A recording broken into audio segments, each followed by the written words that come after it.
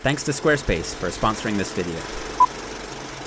Okay, welcome everyone to a new episode of Myth Bust Monday. This week we're going to be looking at the idea that some cooking methods are better than others when it comes to retaining the nutritional quality of vegetables. This video will be somewhat of a follow-up from my previous Myth Bust video on fresh versus frozen fruits and vegetables. So if you haven't had a chance to watch that one yet, I'd recommend checking it out.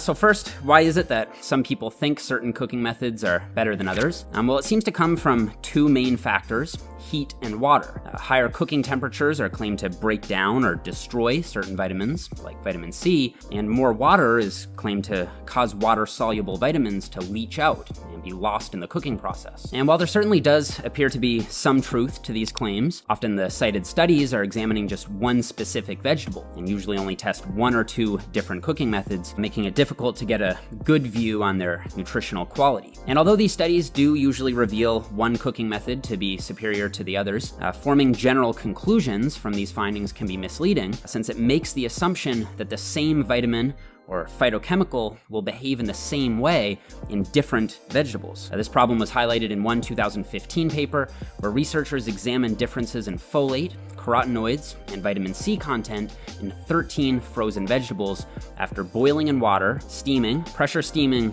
or microwave cooking. And as you can see here in the table, there was a lot of data, and as it turns out, what cooking method is better depends on what nutrient you're looking at and what vegetable you're cooking. So just looking here at whole spinach branch, we can see that beta-carotene, a precursor for vitamin A, was preserved best, well, actually increased by 24% from steaming. However, with hashed spinach, pressure cooking was better than steaming. And I know a lot of people are wary of microwave use and its effects on nutrition, but this same study showed that beta-carotene levels increased in sliced carrots by 12% after microwaving. And according to a science-based medicine article on microwaves and nutrition, microwave cooking is a safe technology. It's fast and convenient, and as it turns out, has a favorable profile in terms of the net effects on food nutrition. But that doesn't necessarily make microwaving the best cooking option across the board. One 2015 review came to the conclusion that steaming seems to be the best cooking method for maintaining nutritional quality. However, these researchers only looked at pinto beans, peas, broccoli, onions, and potatoes, and this conclusion in particular seems to have come mostly from their findings on broccoli.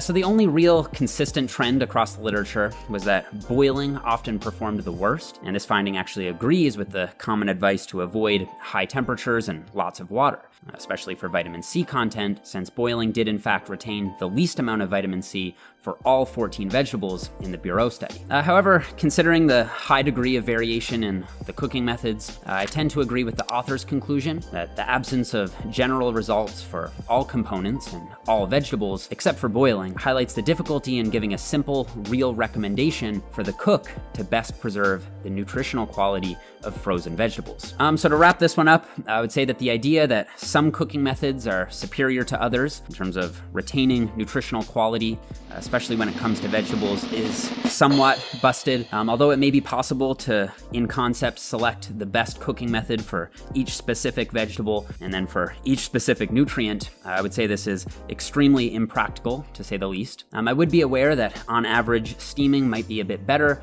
and boiling might be a bit worse, but I think the most practical advice is to try to include a variety of cooking methods if you can, and above all else, simply have a diet that's filled with a variety of different fruits and vegetables. So that's it for this one, guys.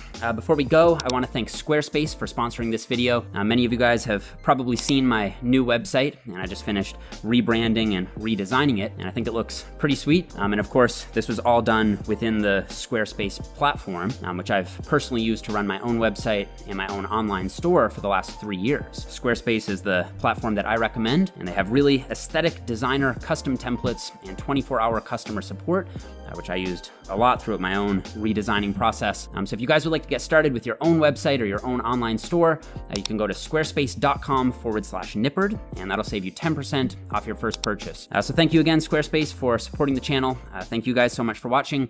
I really appreciate it. If you haven't subscribed already, make sure you do so. And I've got a new vlog on the way for all you guys next Monday. So I'll see you all here again on July the 23rd for a new Myth Bust video.